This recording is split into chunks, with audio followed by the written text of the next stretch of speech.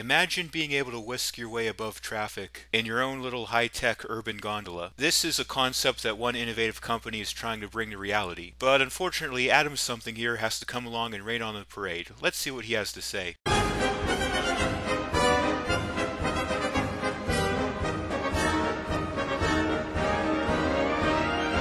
The Swift Cities gondola system and why it's incredibly stupid.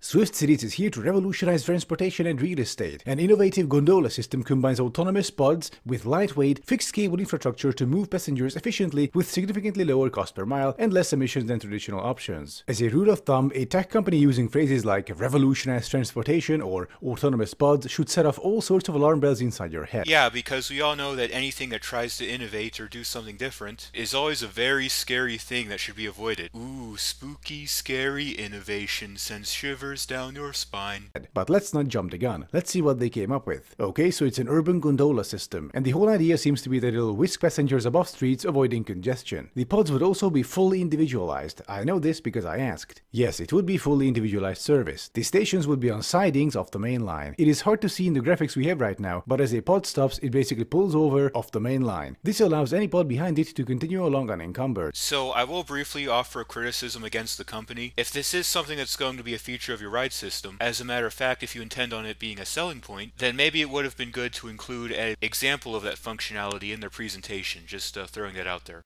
Right, so what we're looking at here is an Uber on wires. I like how this comparison with Uber is supposed to be derogatory somehow, like being compared to one of the single most profitable tech innovations of our generation is somehow supposed to be a bad thing.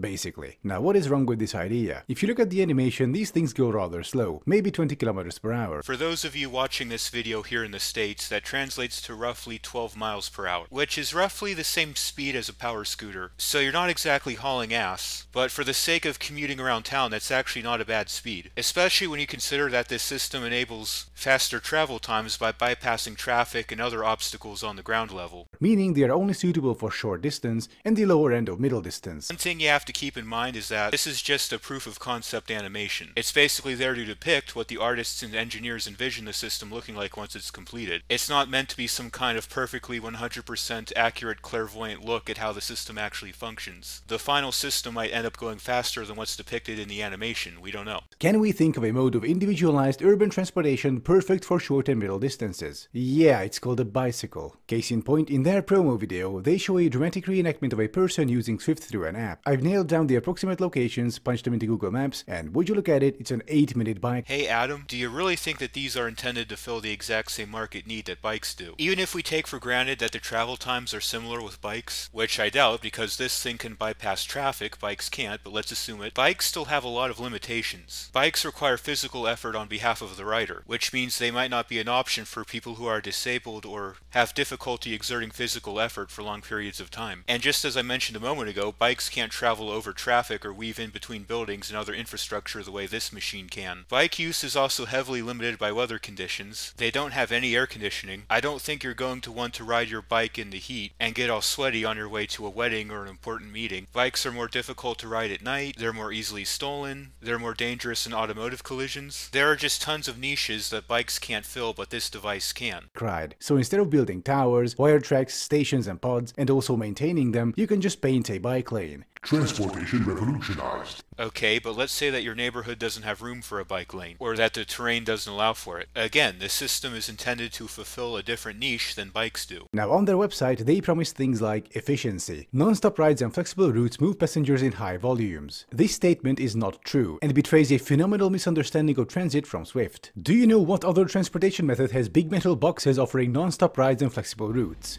Cars, and they are the most inefficient, space and energy wasting transportation there is. Individual motorized vehicles are an inherently wasteful way of moving lots of people, and Swift is no exception. I think this reveals a lot of binary thinking on the part of Adam Something. He's basically arguing that there's no difference between cars and any sort of individualized transportation system. So any sort of individualized transportation system has to have the same inefficiencies that cars do. First of all, these gondolas appear to be a lot smaller than your average car. Your typical US car has has space for anywhere between 6 to 8 people, and these pods appear to be a lot smaller, accommodating somewhere between, just eyeballing it, 2 to 3 people. These pods also don't have a compartment for cargo or an engine, so again, making it a lot smaller than your average car. These also don't have the same infrastructure requirements that cars do. Car infrastructure such as roads, highways, and parking lots tends to take up a lot of space within a city, whereas this system only requires a few poles placed on the ground periodically, making them much more land efficient, which of course would free up a lot of space for cities to have things like parks or walking paths, or even Adam Something's precious bike paths. And since all these pods would be in their own sort of self-contained system, these pods would likely be able to coordinate with each other more easily, thus avoiding the traffic jams you would get with traditional automobiles. Just like with bikes, I don't think it's an apt comparison.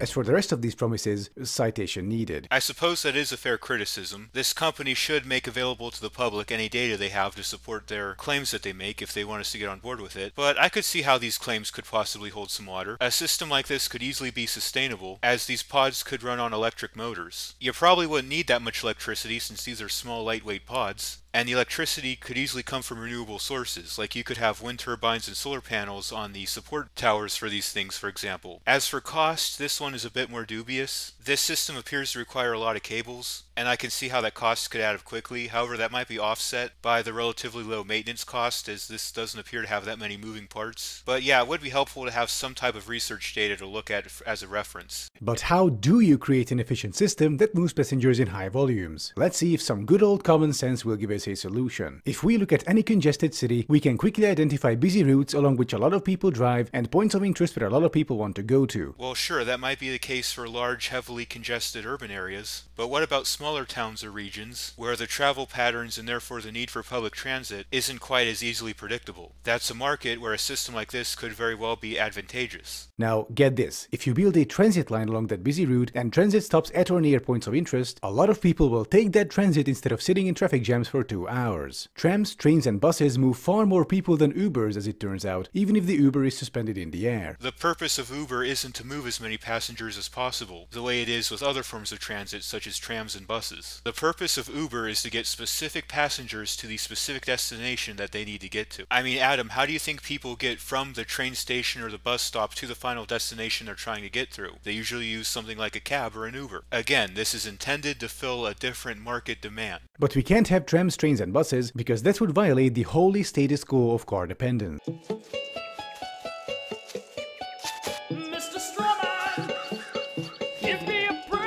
Wait, who said that we can't have trams and trains? I never said that. He's acting as if implementing a new transit system necessarily entails getting rid of all others. Like, we can have trams and trains and the gondola system too, you know that, right? In fact, what if, and hold on to your hats folks, I'm about to blow your mind, what if we could have the gondola system transport people from the train station to the final destination they're trying to get to? I know, we can have both systems working together. I know, mind blown, right? If you look at Swift's renders, their system, whose biggest selling point is freeing up urban space, goes above a 5-lane road for cars. If we're so concerned about inefficient urban space use, why not take away a lane or two from cars and convert them to bus lanes, dedicated tram lines, or separated bike paths, which would then move far more people? Well, because as I said, that would violate the car-centric status quo. Or it could be because not every town or city has the space for it. Sure, a large urban city with a major highway running through it might have a lane or two to spare for a tram system or a bike path. But let's say that you're living in a historic neighborhood where the streets are really narrow. You might not have room for a traditional ground-based transit system, and a system like this could come in handy.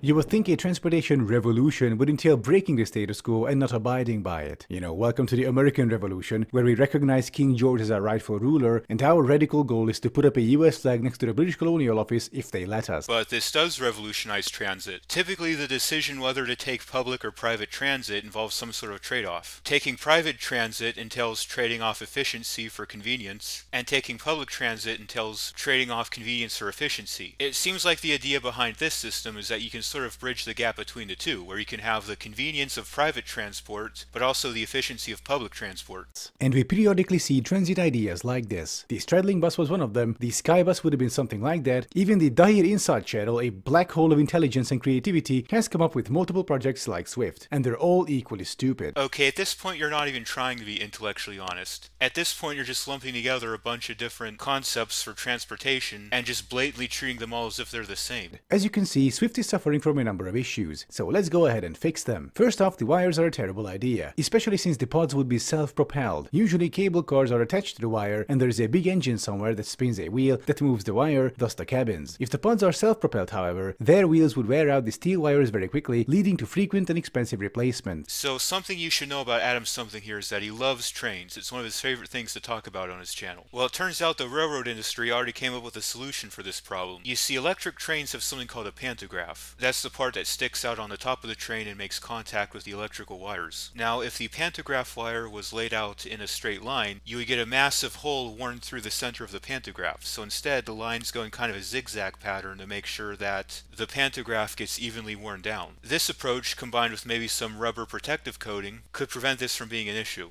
So let's have a solid steel rail instead, like on this promotional render of theirs, thereby cutting down on wear. You can also combine it with a power source wire inside the rail, so the pods don't need batteries to run, which they presumably would have otherwise. Now those towers look nice and slick, but they would be too expensive. Not to mention, our system would then be vulnerable to high winds and would need to be shut down during storms and so on. Maintenance would also be difficult, since you would need to show up with a truck hauling a crane and a basket to do any work. Rescue would also be complicated. If a pod breaks down, you would need to call the fire department to evacuate people. So this is something I like to call the Thunderfoot fallacy. The Thunderfoot fallacy is when you automatically assume that an idea is bad just because there's challenges associated with implementing it. And it's kind of a disingenuous straw man because it implies that people who advocate for a certain idea are somehow denying or aren't aware that there are practical challenges with implementing their idea. Are there technical challenges associated with an urban gondola system? Like, yes, of course there are, but they're not insurmountable. Like, yeah, maintenance might be a potential difficulty, but we could overcome this by putting access ladders and access bridges across the system. There could be an onboard fire suppression system as well as some kind of emergency ladder that drops down. The fact that you don't have an imagination as to how these challenges could be overcome doesn't mean it's a bad idea. You're just imposing your lack of creativity onto the rest of us.